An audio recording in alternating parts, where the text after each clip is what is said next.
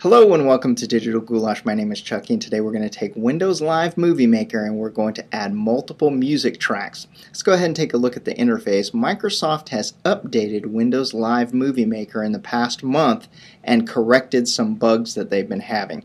Let's go ahead and take a look at the Home tab over here on the left. As you click the Home tab, I have added a video clip to this by going to the Add Video, and I've just chosen one of the sample videos in my sample videos folder. Right here we have the wildlife video, and after you add it you get the Video Tools Edit tab at the top. So let's go ahead and click on that.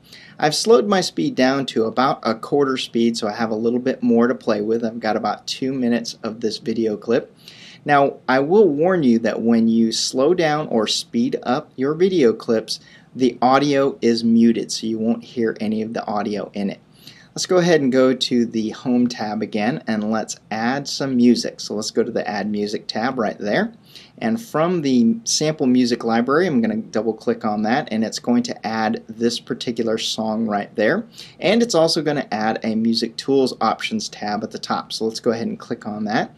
You have start time, start point, and end point right there. The end point is how long the music clip is. The start point is where in the song you want to start. So if you want to start it maybe 3 seconds into the song to bypass some of the quiet moments right there, we can type in 3 seconds, 3S if you want to, and hit enter.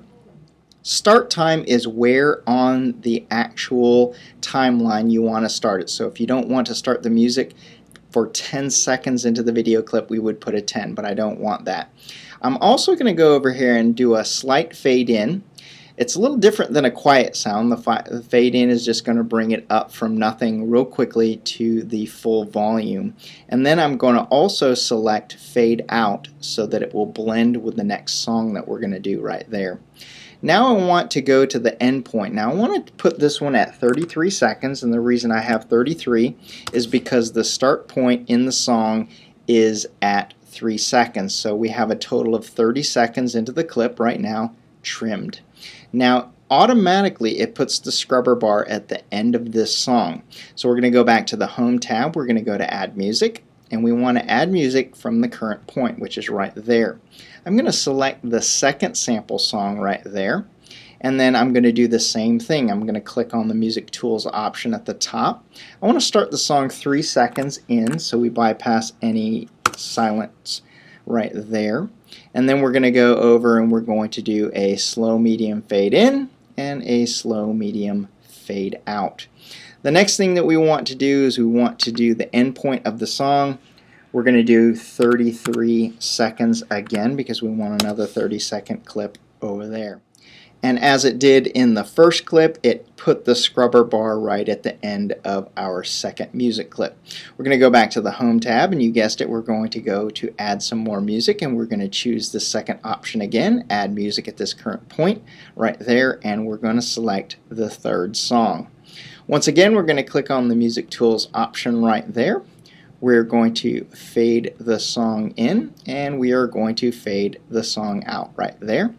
We are going to go to start point. We're going to put 3 seconds into the song, and what we're going to do is we're just going to leave it at about 60 seconds right there, and then it will just fade out towards the end of this video clip. Once we're done, we're going to go back to Home right there, and then you can save it out to your Microsoft SkyDrive. You can post it onto Facebook. You can go to YouTube.